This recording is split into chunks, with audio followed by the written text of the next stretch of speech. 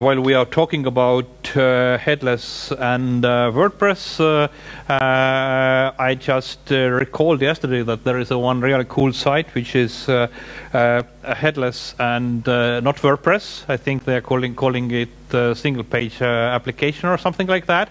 It has a Magento as a backend and JavaScript application at the front end, and I especially like that the speed of the thing is in a way that really I can browse around and set different expectations, and all of the swappings of the images and everything is working like that.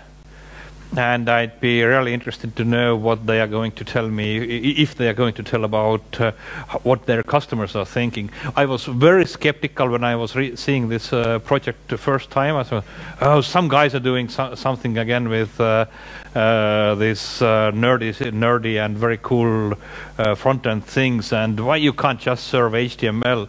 And when I now looked at the result and I said that, oh, Peter, you are growing old, you probably should look more at what the young guys are doing. So, knowing that Raik will be showing his doings, my main question was that how can I become Raik? Or how can I, in the easiest way, try to create something that is using Headless WordPress and learn from that without spending that much time as Velvet has. So, of course, I went to my friend Google, and I Googled something like Headless WordPress sample, or maybe it was boilerplate or something like that, and voila, there is something which is on the GitHubs. And things on the GitHubs are always cool, but you must be careful before downloading things from the internet. So I saw that what the hell is Postlight? So I went to the Postlight website and I said, okay, some kind of production company. And then I scrolled down and found that, Paul Ford, okay. This is, I think, one of the written works I first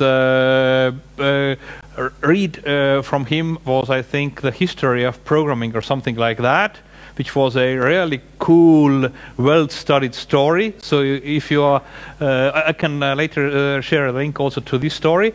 So, and I'm following him in Twitter for a couple of years. Okay, that must be okay. So if I'm following somebody in Twitters, then it definitely must be okay. And it turns out that they are with their starter kit to version 2.0, which means that it's probably a rather major product to try.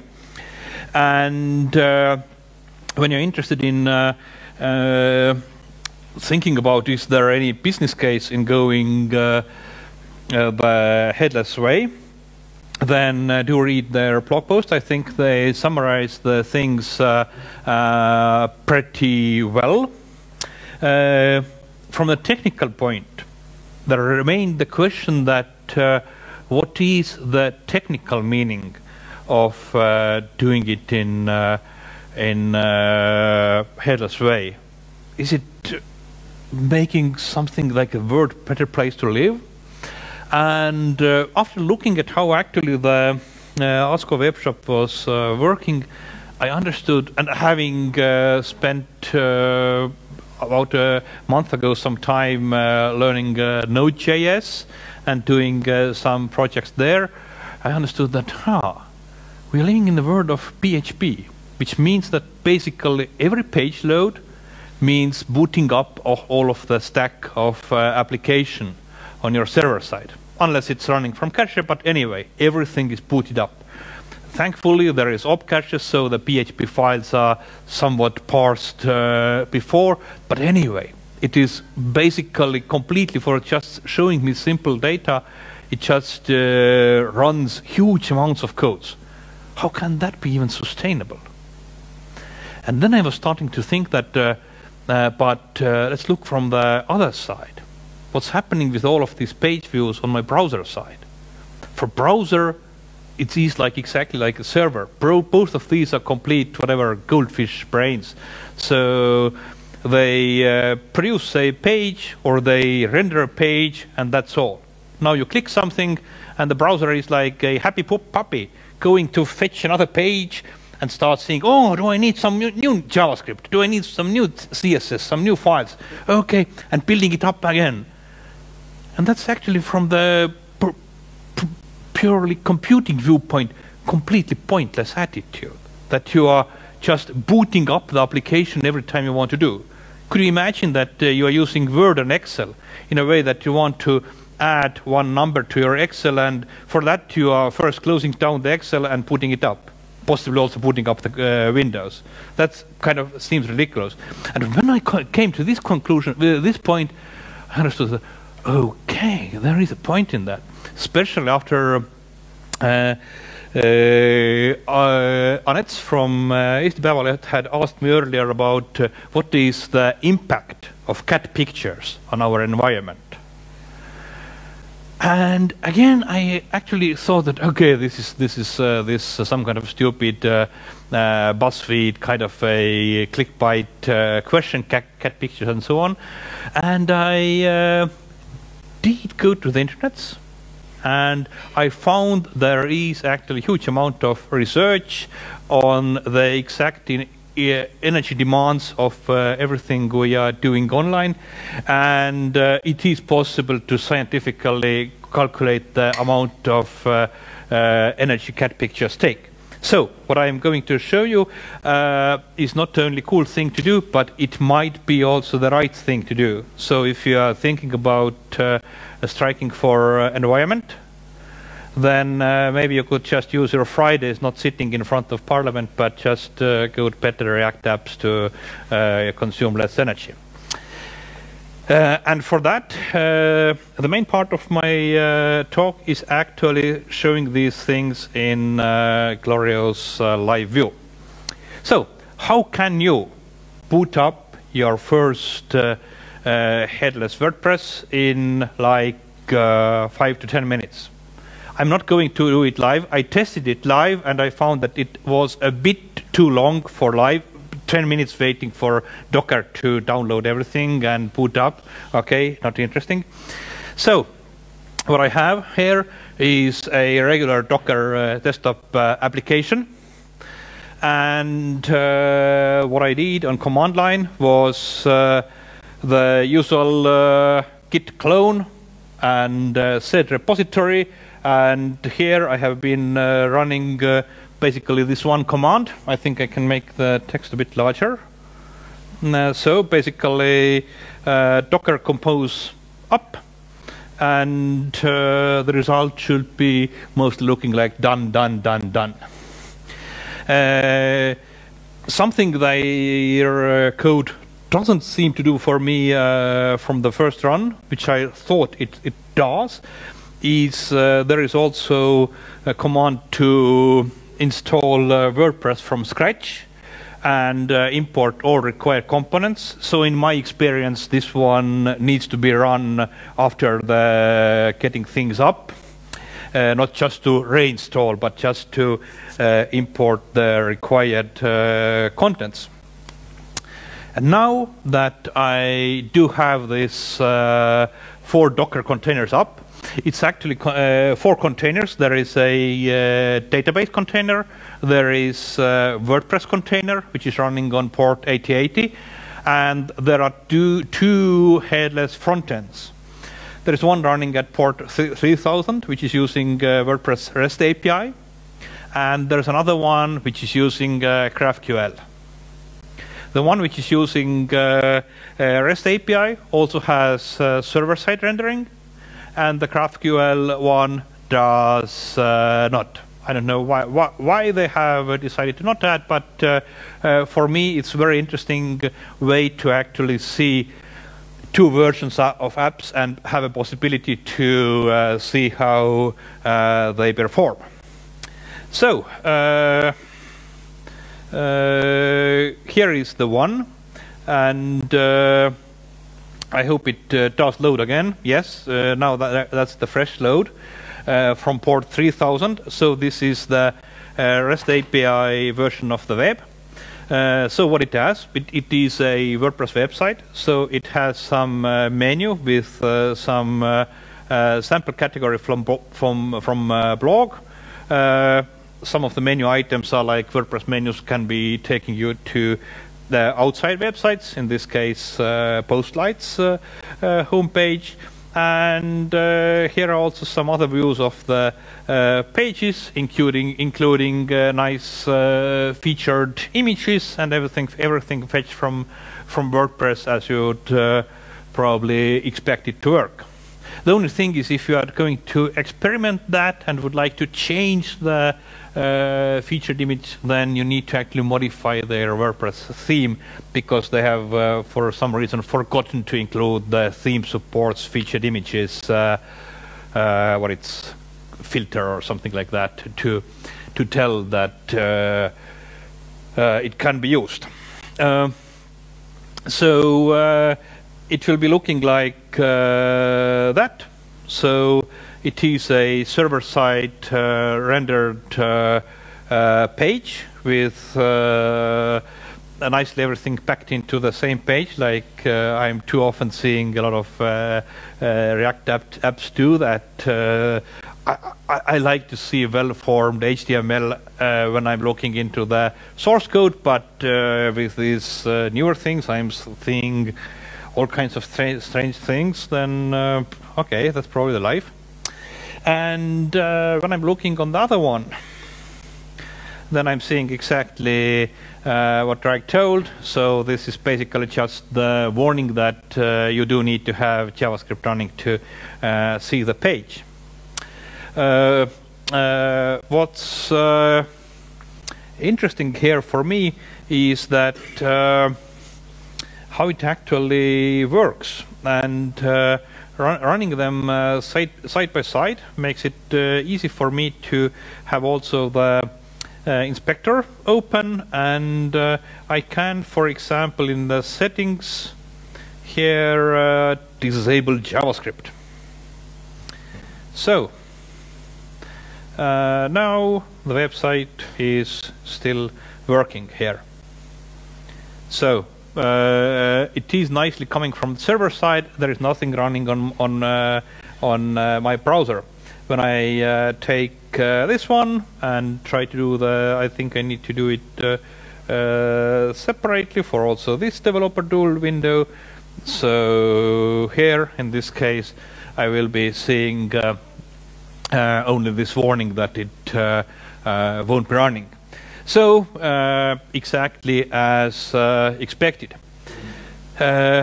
Next interesting thing for me was that okay, how it is working if I do have the JavaScript enabled. So let's close that one, and I'll open the network view. So currently the JavaScripts are red because they are disabled, so they are not loaded also. Maybe if I put it down here, maybe we'll be seeing better results a bit.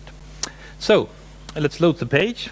It loads, and I'm seeing that it has loaded one doc, which is the main home page.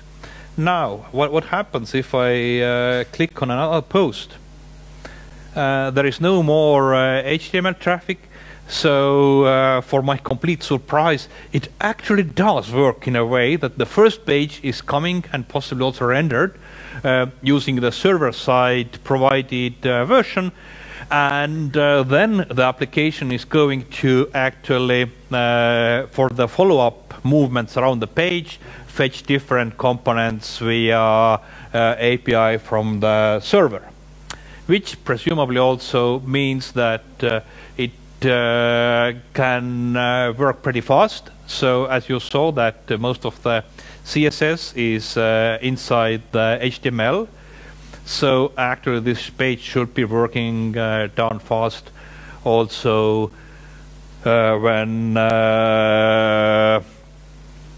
measuring the first page load speeds. We'll get to actually testing that in a moment. So it runs as expected.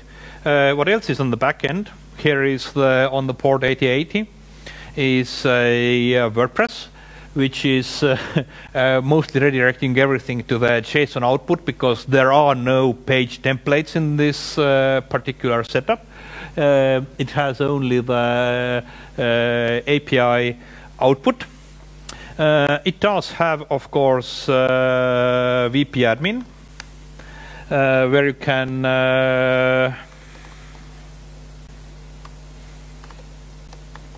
it comes with a very secure setup of having Postlight and Postlight as username and password. So please, when you are trying to put that live, do not forget to replace the password, because this might be a common pattern if you detect traces of this website to take down whatever subdomain you have currently installed that.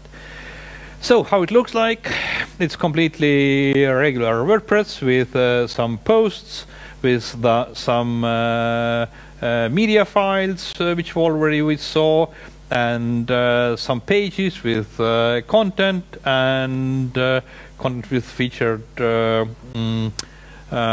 featured images, and so on. Under themes, we have a single theme, which is Postlight Headless WordPress theme, which is mostly containing the components needed for producing the output. Oh, I can actually also, I managed to reboot my computer and close my code editor, but we'll be here in a second. So the project itself, or I don't know, herself, looks like that. So there is a WordPress, there is the theme, there is the single Postlight headless theme, which has some kind of like menu integrations and things like these integrations with advanced custom fields and so on. We also have some plugins. This starter kit is coming nicely with everything required for, among other things, providing ACF REST API and other things. It also comes with pre-installed with WP Migrate DB Pro. You only need to supply your own license code, so you can very easily import your existing website to this framework. So currently I'm running with their provided content, but I could completely trash their content and import here whatever I have from my live sites and see how it actually would be instantly running using headless WordPress. Also, okay, there's the common WordPress importer for importing WordPress XML and things. I didn't have time because I got it running, and so happy it's running yesterday evening. There is also Java Web Token integration for logins and things like that. So there seem to be things also for tasks that actually need you to have login on the front end, like maybe something related to web shop or commenting or whatever user related tasks. What else there is? There is of course the Docker setup configurations, which are I think a very good place to actually start learning Docker if you haven't done that yet. And then there are two front ends. Both are basically in a way that you can run them I think also outside your Docker container. Basically you can go and tell there that yarn and yarn start, I think, was the command which the Docker is starting them. So very easily runnable applications. So my more interesting question was that because all of the documentation tells that it can't be running on common shared hosting solutions, and it needs to be running on something very special. And I said that, okay, I need to take out my credit card again and buy this yet another service. So I started thinking, okay, what it is? It is a WordPress that in demo setup is running on port 8080, but it can be probably very normal WordPress, like exactly like Reich said, that they are running the WordPress from wp.velvet.ee. So this part is solved. The next two parts, okay, then there is a database part, which is just MySQL, so whatever. And then there are basically two sites that are run from Node.js, okay. Server-side Node.js shouldn't be a problem. I've been doing some experiments with that. So, okay, what it takes to put that actually out into production. Basically, it takes like that. So, you do log in into your server. You do the usual git clone and the repository. Then you need to either also again install the WordPress there, which I didn't want to do because I think they are kind of including there a bunch of different plugins from, and I need to change the shell script. So I basically did just that. So I exported from the Docker the WordPress database that I was just showing to you. So when I go now to the WordPress, I have here full WordPress setup and I have a database dump. Very cool. So I basically did here the tar compress the files. I did spend 15 minutes looking up how to tar compress things without including .ds store and the Apple's beginning file names because of obsessive compulsive disorder I have. I don't have it in other questions except compressing zip files where everything must be very neat and very well compressed, of course. And I went to the server side and unpacked that, and then the WordPress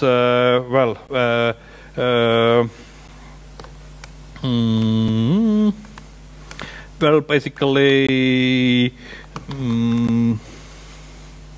it's here. It's like that. After you have set the database credentials, and we have WordPress running exactly like I had on my local container, and again, also very nicely. Oops, sorry.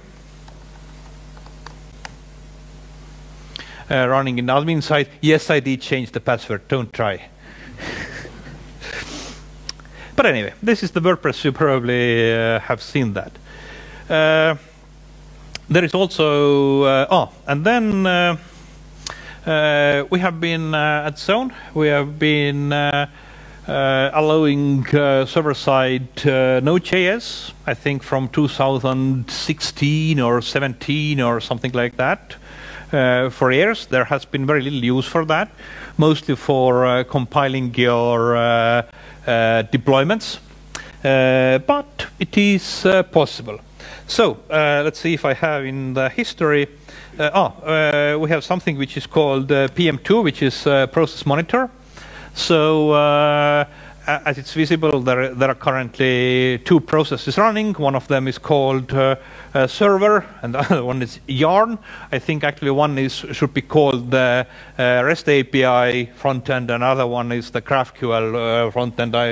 I've forgotten to name them properly. And running PM2 should be something like that. So basically from command line, you just tell that I looked from this Docker configuration that it should be yarn start. Okay, let's just tell that PM2 start yarn and start. So basically exactly that.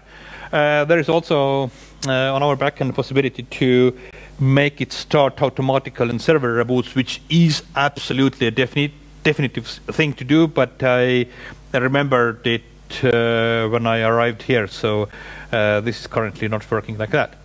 And there is, if you care to look, this is completely live, you can go there, and there is a front end nicely running on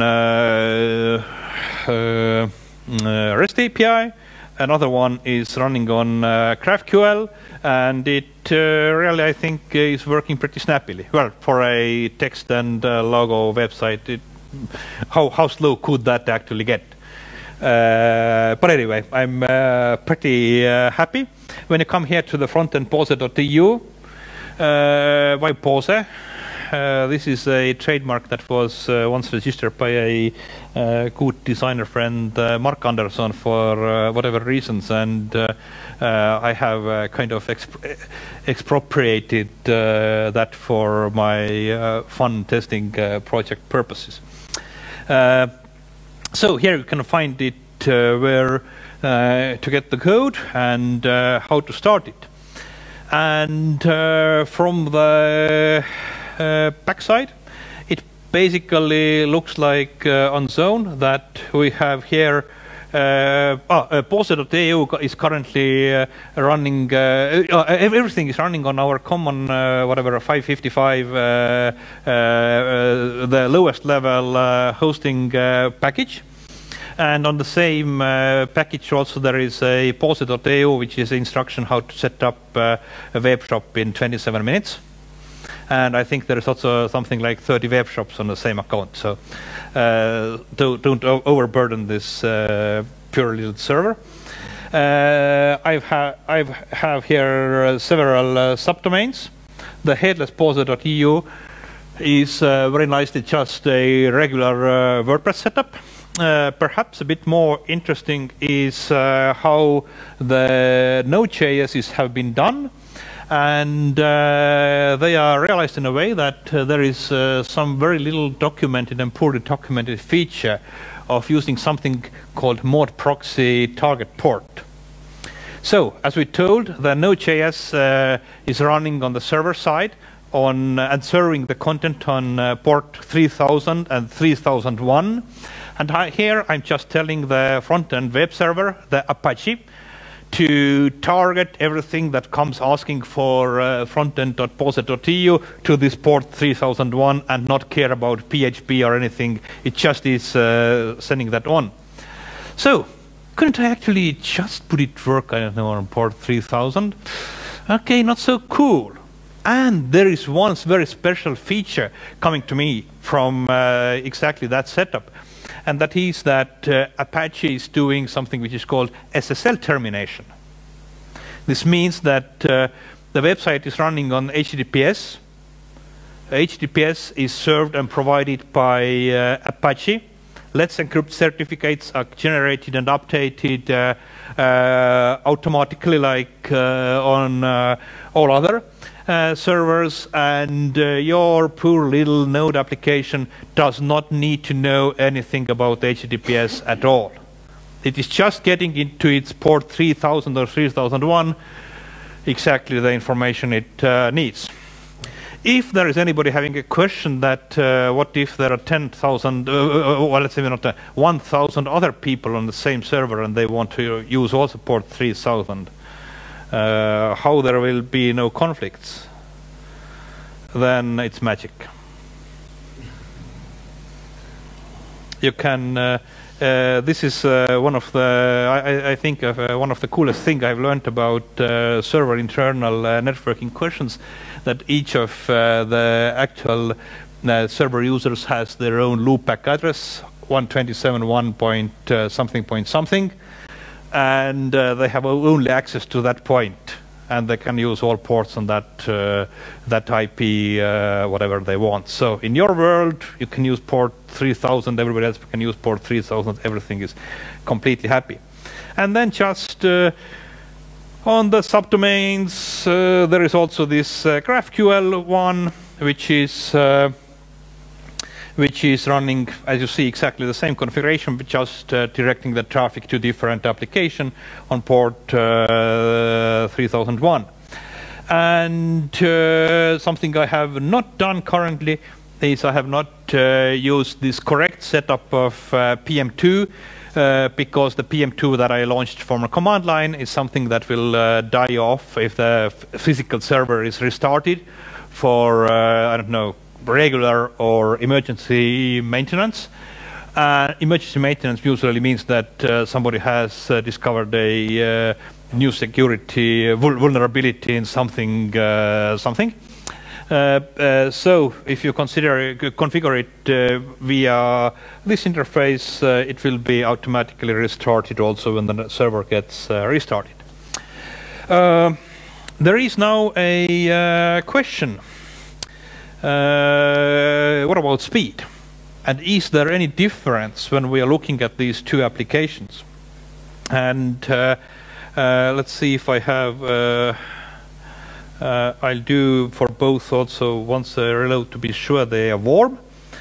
And I think with Node, there is no question of the application needing to be warm, because the application is running. There is a software on the server which is just waiting for the next web requests. It is not that like with a PHP that, oh, I died off and nobody has been looking for me, so I have purged everything from memory. No, this is Node world. So let's see the front end. HTTPS.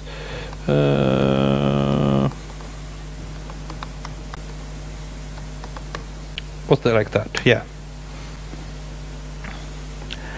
So here we are going to see the Lighthouse speed report, and it comes in at 85, which means that I think it's the site is in whatever top percentile of world websites, with first contentful paint at 1.1 second, meaningful paint at 1.1. So I think I actually should try to see if I can make that faster, because the website is so compact it should be actually become visible in less than 1 second. But there are also DNS lookups and things like that, so it's not everything related to that. We can do also the test of the other one.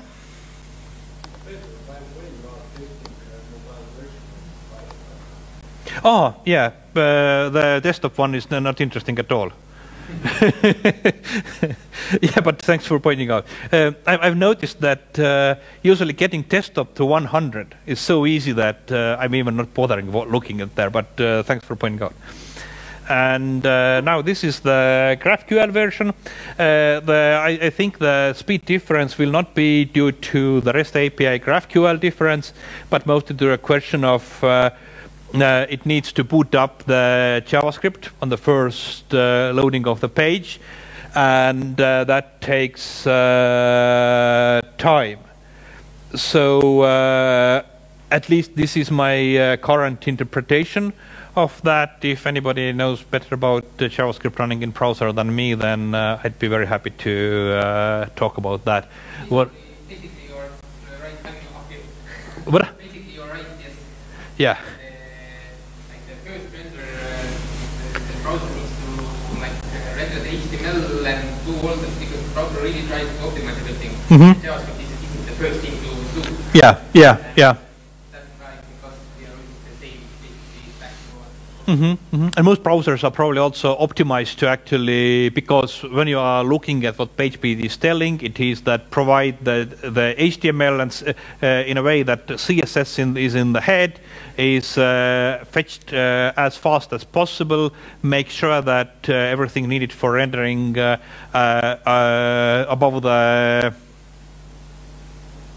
the fold, the first page content. The CSS is also inside HTML, so it really loads very snappily.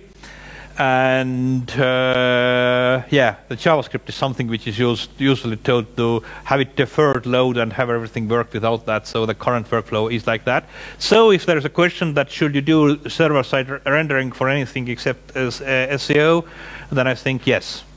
I think for first page loads, and if you are doing like the Velvet designing for user experience, then I think the first the question is very important to get the pages running. If you're looking at the page speed instruction videos on the Google, they are showing a very nice slide telling that of the people queried, 75% mentioned that most important thing on the website is speed. The question about design was important for 25%. So, being invited here by a great design house, I just we can probably the speed is also part of the design. Talking about like user experience. Yeah, and for you, yeah, yeah. So actually it is important to think about design also as a design for the speed, because this is very important for user experience. Everything that works in the latency of 100 milliseconds seems instant. When things become longer than 1 second, you are going to have some kind of jaggedness in your thoughts.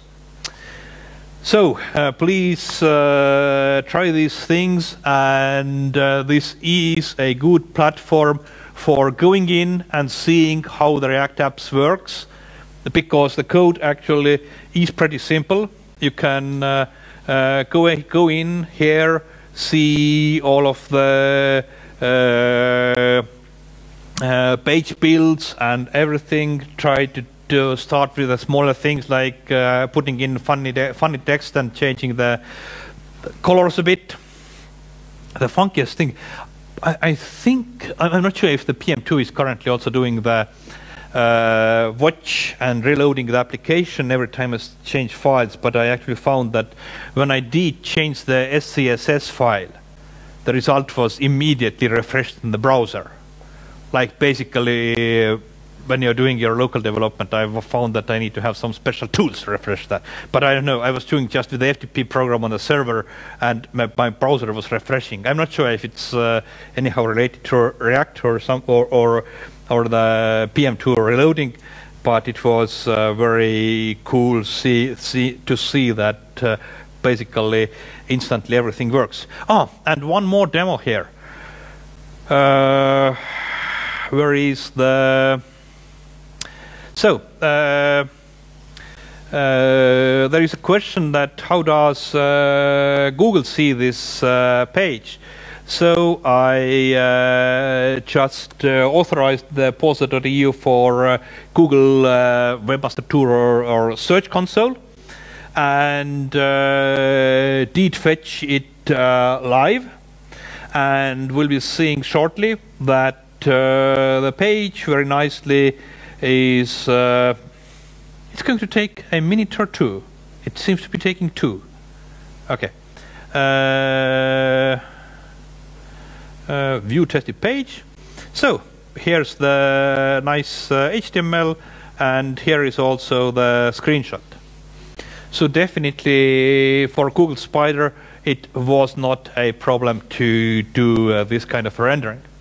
On a completely unrelated note, I've seen in my mod security and OWASP CRS web application firewall recently things which my false positive detector is considering false positives.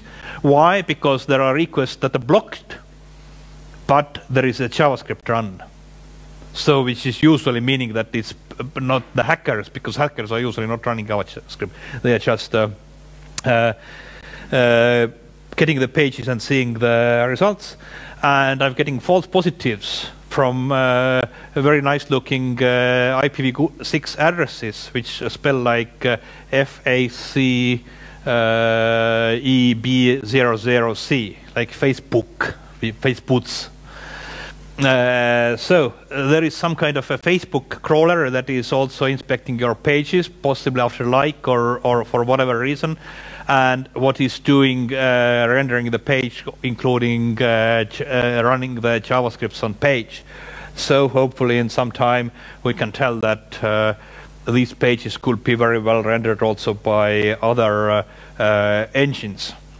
Yeah, and we could do the same test for this. Which one I did? I did the GraphQL. Yeah, I did. Of course, if you do the test for the REST API one, which has server-side rendering, then there is no question that you can show the screenshot, but also the one which is completely empty HTML has generated correct page. And I think that now if we supply it with sitemap XML with endpoints for all of our required pages, I think that it should not be a very big problem for Google to render also that. But do think about the people who are clicking on the link they are finding in Google. They must get it fast, and that's why you need server-side rendering. So, any questions?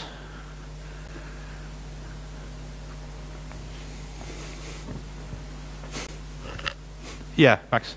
What about that experience, as you mentioned at the beginning of this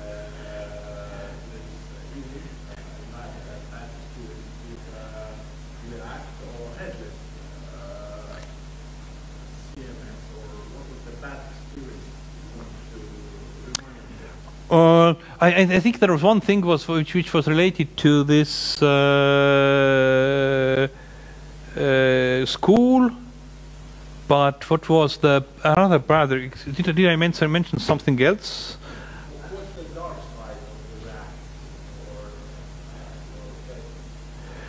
of the React? My dark side has. Somebody has told that the voice has gone missing. Is it still missing? Sulev, vaata, kas see pulli pealt on näha, et kas sealt jooksevad asjad või? No, siis peaks igal juhul ilmselt heli olema, aga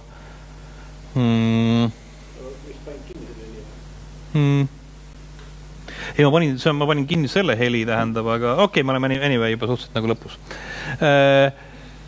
The dark side of React is that you need to learn programming. This is the shitty part of that. And the point is that with WordPress, it's pretty easy to write just sequential code. Start in the morning, at the beginning of file, $PHP, and just start typing, and type to the lunch, then have a lunch, then come back and type to the evening. And this is completely okay WordPress development in general standards.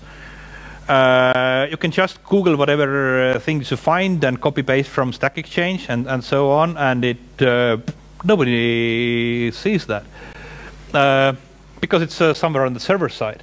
But when you're thinking about the React, you will be, I think, thinking more in the object world. It means that you need to be thinking a bit more in the abstract terms. You need to be thinking about things in the asynchronous way. The most difficult experience for me from the last year was learning Node.js. I wrote actually a very cool thing. I wrote a web spider which is able to scan all of Baltic websites, front pages of websites in very low performance mode in 4 hours. So I'm thinking about making it a live check and live status monitoring of all Baltic websites. And the moment you are coding in a way that you have always used to think that when you're telling that there is a function call and there is a return and the program is waiting until the function calls back.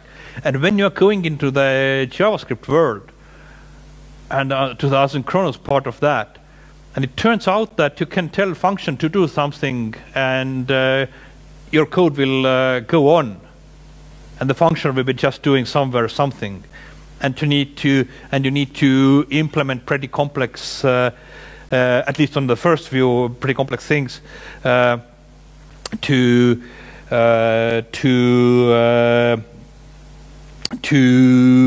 take into account that you can, for example, when you're not just building a website but something more application-ish, you can tell that, okay, I need these things done. Like your, I don't know, mom and wife is telling that it's a weekend. Please, I don't know, help me clean the kitchen and bring in the firewood and whatever. And basically, she goes away, and then you are the JavaScript that is going and fetching and doing things, and she just later comes back and says, "Okay, seems that everything has been done. So, cool. We can now go on with our lives." So I think this part is the most crucial part in moving from PHP to other forms of coding, of thinking about things in different ways, and taking into account that part of the things are happening on the server, part of the things are happening on the browser, and how they are exactly connected. Is it just happening somehow, or do you actually understand how it's happening? Because if it's going to be broken, then again, with linear PHP monolithic applications, it's pretty easy to debug them. Not that most people are doing that. No, but it is technically a pretty doable thing. And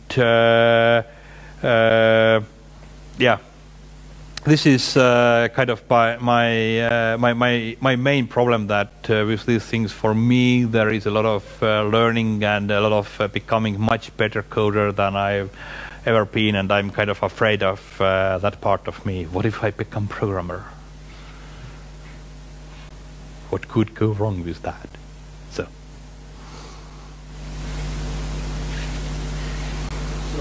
you mentioned basically, to run this thing on the Zone server, you need PM2. No, you can basically just go in and type yarn start and keep your SSH connection open. By, I don't know, pressing the enter key every while.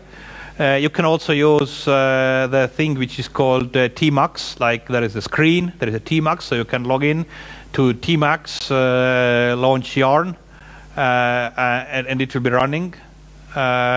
But PM2 is just needed. PM2 is like it's like, I don't know, cron on steroids.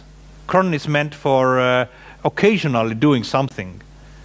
PM2 is the guy who's meant for keeping things running all the time. And especially from my Node projects, I so much love PM2. So I wrote the program that's doing this all Baltic scanning, and I needed to go to Drupal camp in Riga, and of course I was late with my code, like I'm always late with everything, and I was running out of time to do the scan, and I was calculating that at that speed it will be taking 20 hours to scan all of these sites. Oh, okay. That was interesting. And so I just in PM2 told that what it is, scale 2 or scale 4 or whatever is a command. So I had one Node application running, and I told it like scale 5, and I had now 6 applications running in parallel, doing all of the work. And I was like, wow, this is how scale. You basically just tell it to scale by number of workers, and it works like that. Wow, that's absolutely cool if you need to do something which is processing. So definitely you need to see that. So. What version of Node is in the Node shared? I think it's currently we have our legacy platform, which is currently the servers with IP numbers up to 27, something like that. And up from there is our new Zone.ee, And our new Zone OS is running always latest long time version, latest LTE, which is, I think should be 12 at the moment, yeah. So it's 12, 14, and we are keeping it up. There is the thing that we have been discussing with Andris Reinman, who has been working for us and has written a great email platform for us. That can we just upgrade Node, and his experience with Node is that usually you can just add new Node and it should be, the old code should be working. So we are pretty happily upgrading. On old platform we can't because it doesn't compile together with older PHP versions that are running there. So if anybody is running older PHP than 5.6, please do upgrade. No, yeah, there is, and if you don't care about applications, please do think about this, the environment. Serving of the cat pictures is twice less energy consuming in newer PHP versions. Oh, we can also show. Yes, you already had the web page. Yeah. So, and this one, by the way, is bad in a way that it ends with 5.6, but it goes worse when you go left from here. So this is today's news from Kinstar. They have done the test with PHP 7.4, and it turns out that 7.4 is marginally faster than 7.3. Yeah, but the main effect comes from here, from getting rid of the MySQL commands and formatting your class constructs a bit better than before. Any more issues with something? What I wanted to know was with Zone last PM2, what about your main competitor in this general area, like this, or your lower competitor, Delia, who's very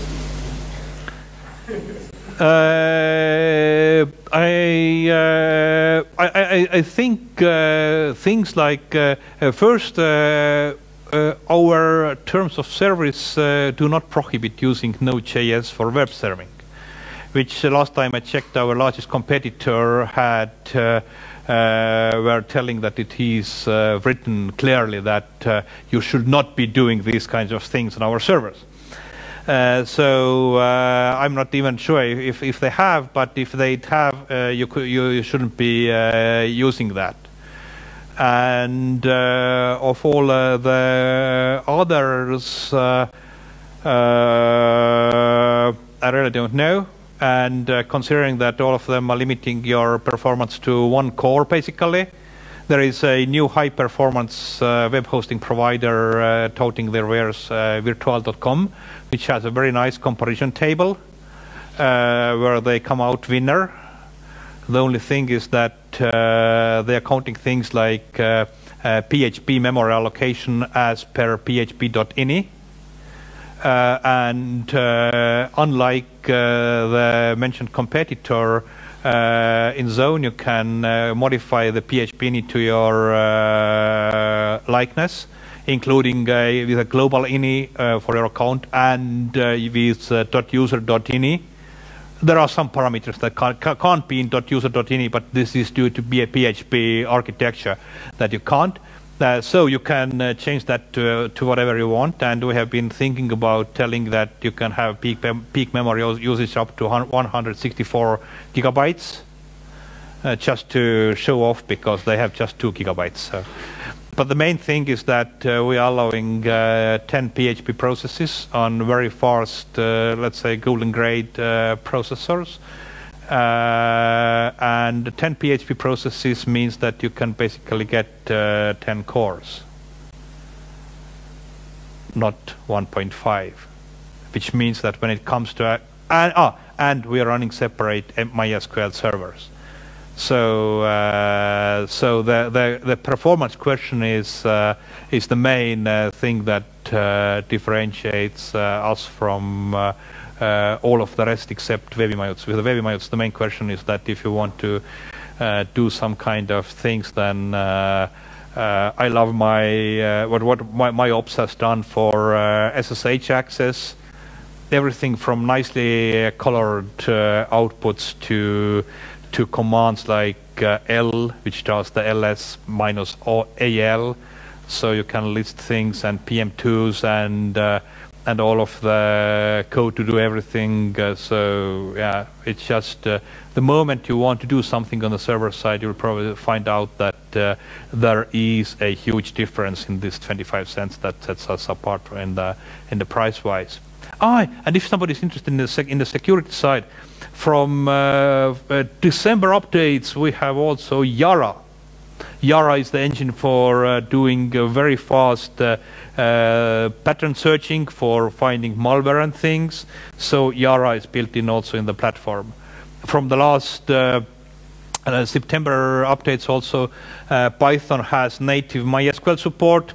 Why do you need native MySQL support in Python? Who's doing anything in Python on Zone servers?